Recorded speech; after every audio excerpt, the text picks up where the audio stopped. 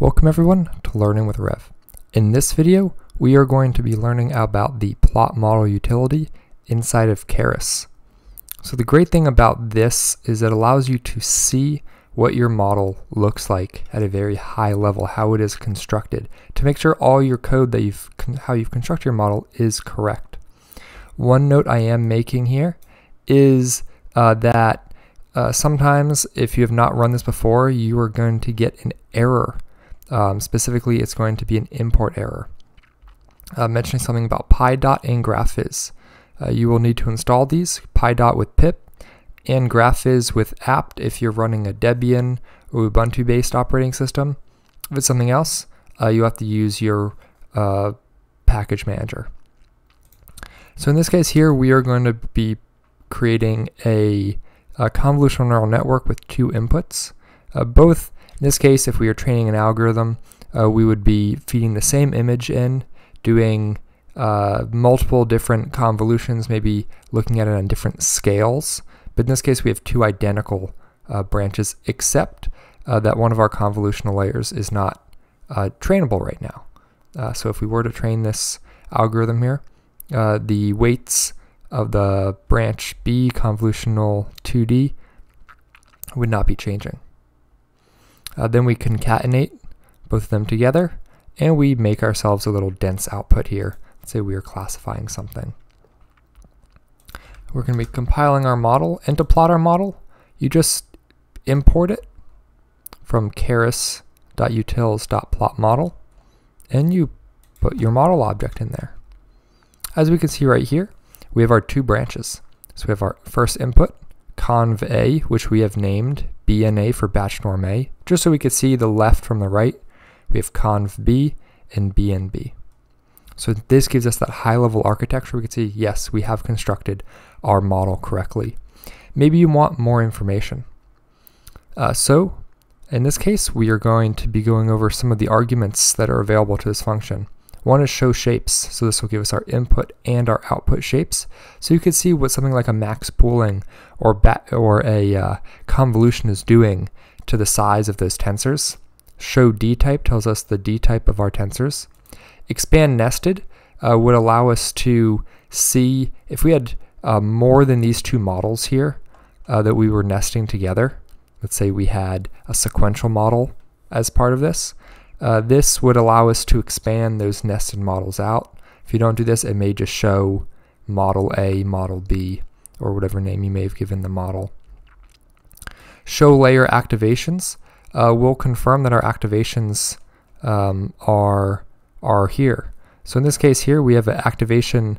There's no activation defined in our convolutions, so we expect them to be linear. But we do have an activation layer, which has an activation of ReLU in both cases. So we'll be able to see that as well. Also, if it's trainable or not, if each layer is trainable.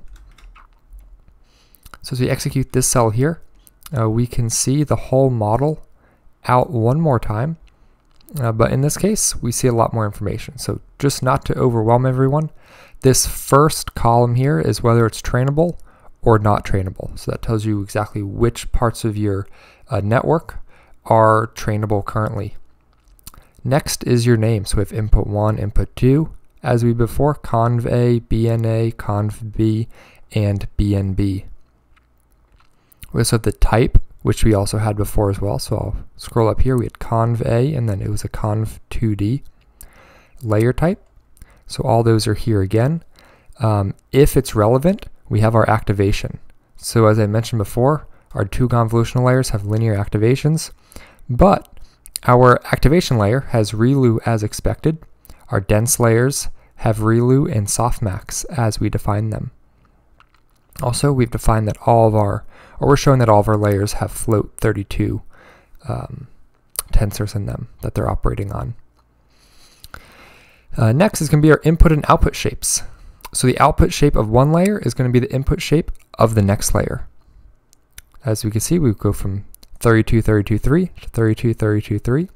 The convolutional layer makes us lose our 3x3 convolution, causes us to, we could say, lose 2 out of our 30, which is just how that math works out in both of these cases. And our max pooling 2D cuts our shape or our size right in half, again, which is expected when we are running a 2x2 or a 2x2 pooling. You go from 30 by 30 to 15 by 15. One to look at here is our concatenation layer. What we're doing is we see our 15 by 15 by 32, 15 by 15 by 32, so that's coming from the left and the right. And concatenate turns that into a 15 by 15 by 64.